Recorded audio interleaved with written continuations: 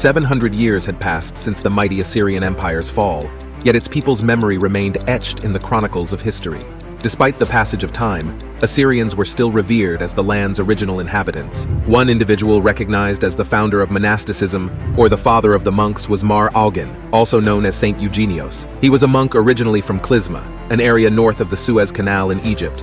Mar Awgin had undergone a profound transformation from being a pearl fisher to embracing Christianity. With a steadfast conviction, he embarked on a remarkable journey, accompanied by 70 loyal companions, towards northern Mesopotamia. There he founded a monastery on Mount Isla, above the city of Nisibis. His destination was Sarguga, now known as Sirnak, in the borders of present-day Turkey, Iraq, and Syria. Within the hagiography of Mar Awgin, Sarguga held a special place, as it was regarded as an Assyrian city. His hagiography reads,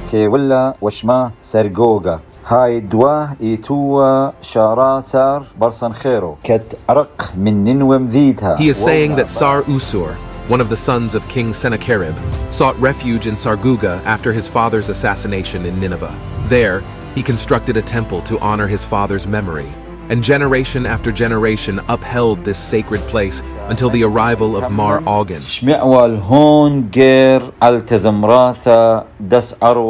He adds that the people of the village, who were Assyrians, have heard of Mar Awgin's miracles and celebrated his coming. It is worth noting that Mar Awgin was not an indigenous inhabitant of the region. In fact, the land had experienced the rise and fall of 7 empires over 7 centuries. Yet despite this complex history, Mar Awgin believed that the region belonged to the Assyrians, who were the true inheritants of the land, and was documented in his hagiography.